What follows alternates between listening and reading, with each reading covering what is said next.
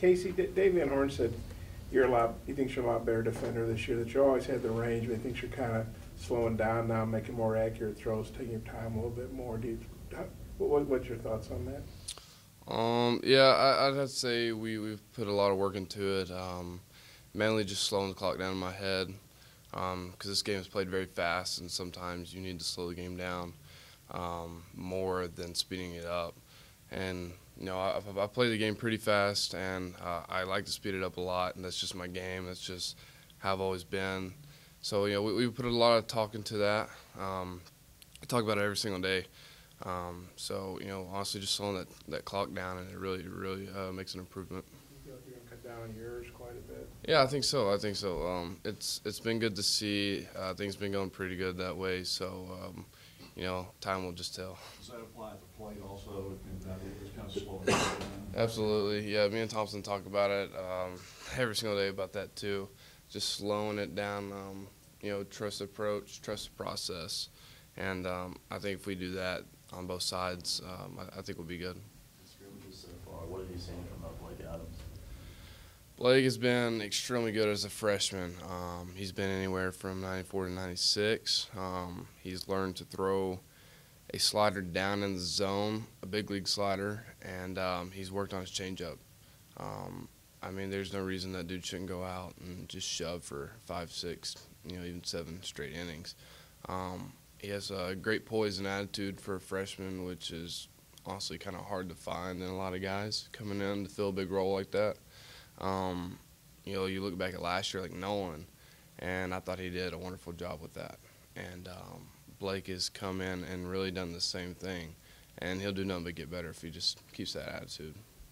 What have you seen from Robert Moore so far? Robert, man, the dude's pretty talented. Coming in, he came in December, graduated, left his high school early, missing high school baseball season. To be with us, that just tells you the dude wants to play. But, the ability's there, and he does speed the game up a lot, kind of like I did, maybe even a little bit more. I think he probably has better hands, faster hands than I do. And, right now, he's been great. He's swinging it great on both sides of the plate. He's battling. He's shown that he's meant to be in this role, in this lineup that he's in, and he's proven himself, even though he's only been here for 4 or 5 weeks only. It's been great to see from a young guy like that to battle with, he's only 17 years old, and he's jumping in playing with 21, 22-year-olds. I think that tells you a lot about, the player he is and what he wants to achieve in the game. But, he's been, like I said, been really good defensively. He, like I said, does have better hands than me. He's quicker. Right now we're just trying to get him to slow it down just a little bit because he gets a little sped up. And it's just the same thing that applies to me applies to him. You just got to slow that clock down. But, once he figures that out, he's going to be unstoppable. Casey, you and Heston obviously have played a ton of games since you really got here. Now you're going to your draft-eligible year. You guys seem to be on every All-American team that comes out. Kind of what's your attitude going into this season, knowing the expectations are so high for you guys once you're draft-eligible year? Well, expectations are high. It seems like they always have been after the first year. Honestly, we're not really looking into it. We don't talk about it. Heston doesn't talk about it. We'll tell each other congrats, and then we move on. Really that's not the concern right now, and I don't think that will be the concern coming to the season because it's great to have people think that highly of you, but at the end of the day it's just opinions. We haven't done anything. Season hasn't even started. That's cool to add on to what we have achieved here, but we're not really going to look into it, and we're just going to take one game at a time. And then beyond you two guys, the whole team, Dave just said, right, expectations for the team are at an all-time high, and the expectations are always pretty high anyway. How do you guys feel about that? Yeah, same thing goes for that. Everybody really doesn't try to look into it. At the end of the day, we know what our goal is, and every single one of these guys came here for a reason, and they just want to achieve the same goals. That's win the West Division, win regionals, win supers, then go to College World Series and win a national championship and come back with a ring. Everybody wants to do that, and we all know that. So, you know, the expectations are extremely high. I think this year we have a pretty freaking good team. Honestly, it might be better than last year's and the year before, in my opinion. Top to bottom, the lineup is amazing. Our defense is outstanding. There's no reason we shouldn't do something spectacular here with these guys. But, you know, they kind of take it the same way. They you know, they take one game at a time. They don't look too much into it, and you know, they're all reaching for the same goal at the end of the day. Put the lineup together. Dave said they stacked the lineup against those pitchers last weekend.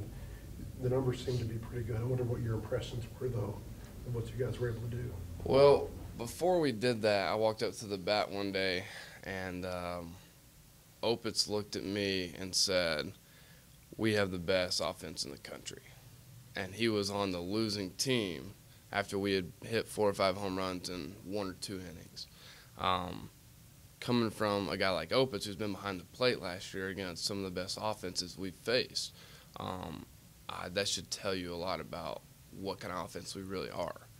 And I just looked at him, I was like, "You really think so?" And he was just like, "Yeah, dude, like, there's no way, like, we shouldn't put up, you know, monster numbers this year." And so, I mean, these guys work hard. I mean, we got one young guy in there. I guess you got Franklin back. He's still an underclassman, but, you know, he technically is an older guy. And then, of course, you got all of us guys back, Nesbitt and Kerstad and Opitz and all them. But, man, this offense has exploded, and it's really been exciting to watch. And a lot of the guys, the last 2 or 3 scrimmages we had, we're talking about how excited they were to see the actual lineup against somebody else, because we know our own guys. And, of course, they know us, so you never know. It's a 50-50 shot either way when you're facing your own guys for, you know, almost a year now. But, yeah, everybody's excited, and I'm definitely impressed. On the flip side, when you have an inter-team scrimmage like that, if one team does well, you know, they might wonder about the pitching staff. I wonder, is that just I mean, I think you were talking about that a second ago. Is it a byproduct of just seeing Connor and Patrick and Blake so many times? You felt like that's why you did so well? Yeah, maybe sometimes, you know, you know how the guys throw. You know their go-to pitches. Of course, they have the scouting report on you. So sometimes that might be part of it.